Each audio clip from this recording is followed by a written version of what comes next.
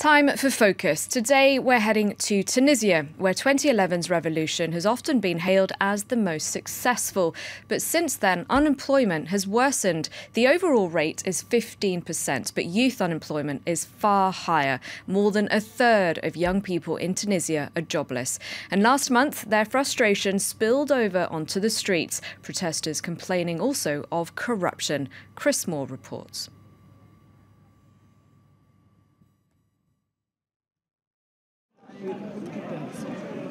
A sit-in outside the governor's office in Kasserine, central Tunisia.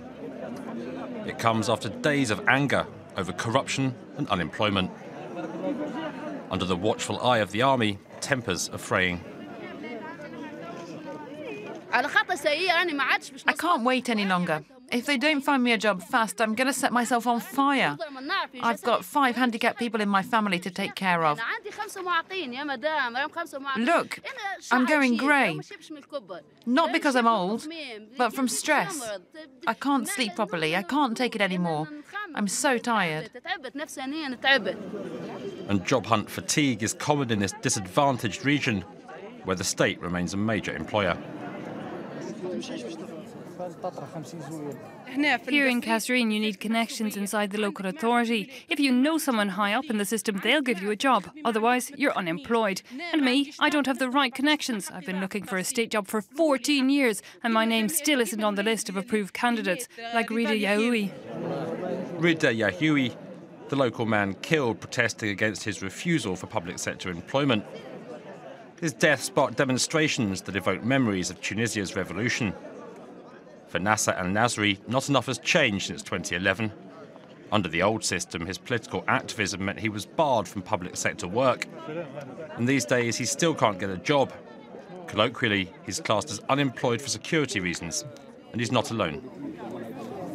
I won 2 appeals in court, but they won't change my status. People are still being punished because of their political opinions. It's a scandal that this is allowed to happen after the revolution. It's a complete joke.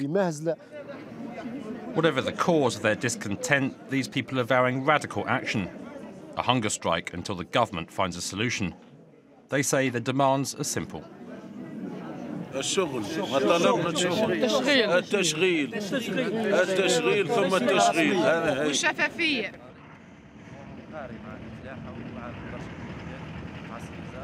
few dozen kilometres away, near Sidi Bouzid, Ibrahim has decided waiting for the government is not an option. He's launched his own agricultural venture. The 23-year-old is growing seedlings to sell at market. Here we have 3 varieties: almonds, peaches and plums. Like many farmers here, Ibrahim has no official document proving he owns this land. As he awaits legal recognition, obtaining a loan is impossible, and he's working outside the system. I'm doing this illegally, but it's better than becoming a delinquent, stealing, kidnapping, that kind of thing. Because I'm not officially authorized, I have to sell what I produce at a lower price. And when I'm at the market, I risk having my goods confiscated.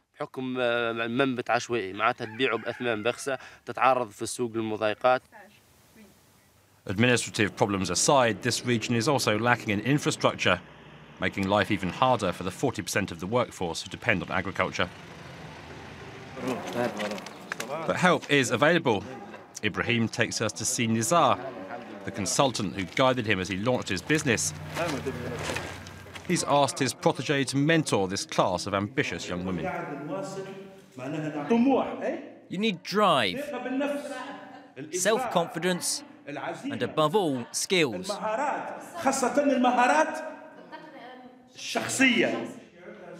Vital qualities in a country where 1 university graduate in 3 is unemployed.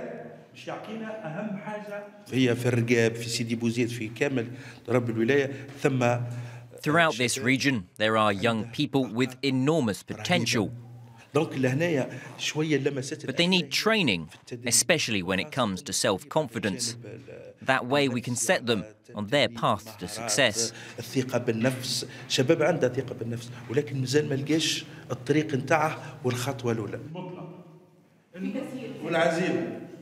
Despite the efforts of people like Nizar, for decades Tunisia has been divided between the relatively affluent coast and capital and the poorer interior. That's meant an exodus from towns like Kasserine. Kamal left there for Tunis 30 years ago, and ever since he's been eking out a living on this unauthorised market stall, alongside fellow traders from his hometown. We spend all of our days together. We share our possessions. We lend each other money. We're all from the same place, and we all look out for each other. But it's a hard life. The police are always after us. They take our goods away. Then we have to start again from scratch. Tunisia's government acknowledges that developing inland regions is vital, but says it has no magic wand to remedy years of neglect. For those who come from the interior, making ends meet at home or elsewhere remains a daily struggle.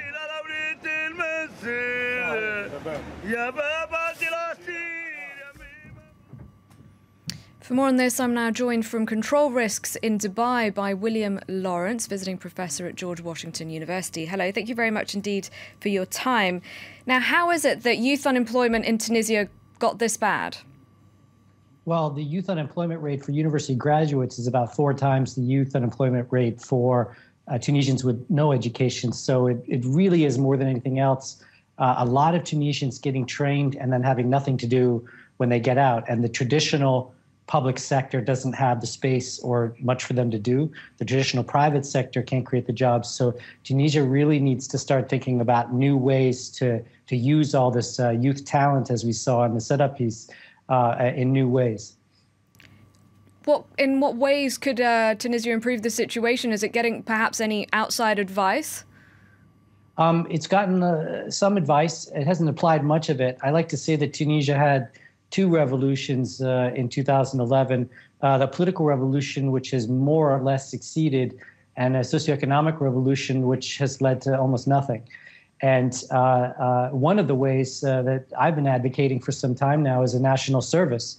If you have hundreds of thousands of university graduates with engineering degrees and all types of other training, why not put them on projects that they develop in rural poverty alleviation, fighting illiteracy, health projects, electrification projects, renewable energy, water, you name it. I mean, they have the talent.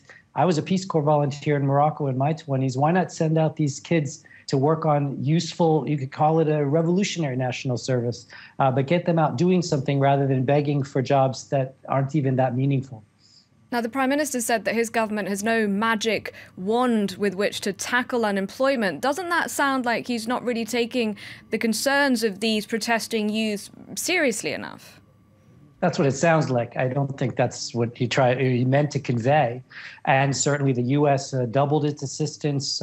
France talked about $1 billion more in aid. But until we have a revolution in thinking in Tunisia about how to put youth to work, particularly in the interior regions and in the south, we'll have money being dumped into Tunisia, but not turned into investments that actually take full advantage of the human potential in Tunisia. Tunisia has one of the most highly educated populations in the whole MENA region. It's emblematic for Africa too, but it really hasn't used that asset to its full potential yet. And that's one of the reasons we had a revolution in Tunisia.